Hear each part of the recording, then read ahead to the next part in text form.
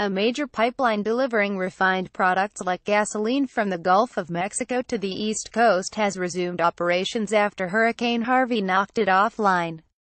Operators of the Colonial Pipeline reported Monday night that its Line 2 had resumed transporting refined oil products from Houston to points east. The company said it plans to restart a portion of its Line 1 pipeline between Houston and Lake Charles, Louisiana by Tuesday. "We have been working diligently and expeditiously to complete the repair work and restore service following Hurricane Harvey and the unprecedented flooding in the Gulf Coast last week," the company said in a Monday evening update.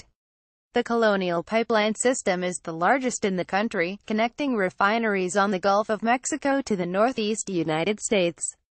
Line 1 can pump about 1.4 million barrels of gasoline per day alone. The pipeline shut down following Hurricane Harvey, which produced record rainfall and flooding in parts of Texas and Louisiana. Several energy installations went offline following the storm, including up to 1/4 of total United States refining capacity.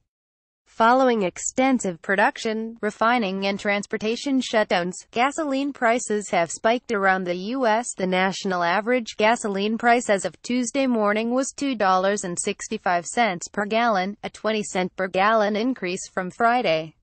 8 refineries, representing 9.6% of U.S. refining capacity, have begun the process of restarting, the Energy Department reported on Monday.